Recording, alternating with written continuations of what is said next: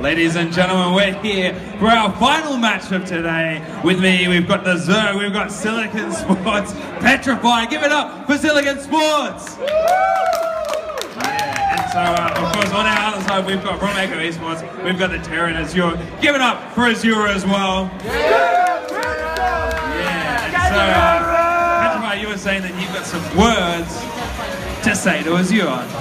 Not just Azure, not just Azure. I think everybody here is pretty bad. Like, I haven't played StarCraft for a year and you're all losing to me. Seriously, you guys are terrible. Anyway. So what about Def, who beat you? Def's been playing Legacy of the Void, so it's not really fair. It's like the advanced version of StarCraft. So everyone's bad except the guys who beat me. Okay, cool, man.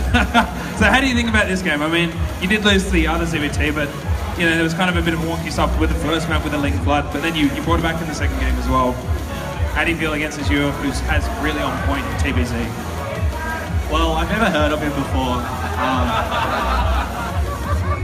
I haven't played for a year and I don't know who he is.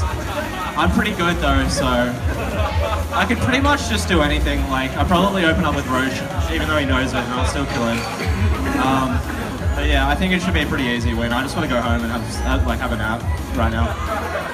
Just sleep while you play. It's going to be that easy. Just have a nap while you play.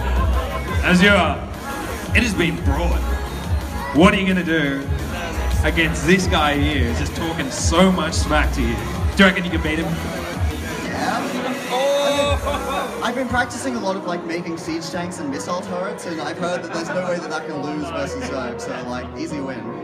Are you going to make it happen by any chance? I'm not making any promises. Alright, go on, shake hands, guys. Oh no. It's a final match. It's going to be a grudge match now as well. The winner not only takes a better position to go move on tomorrow, but he also gets the pride of the win, the SmackDown talk as well. We're going to take it over to our casters, and it's going to be Maru, and from Exile 5, it's going to be Metalcore. Take it away, guys.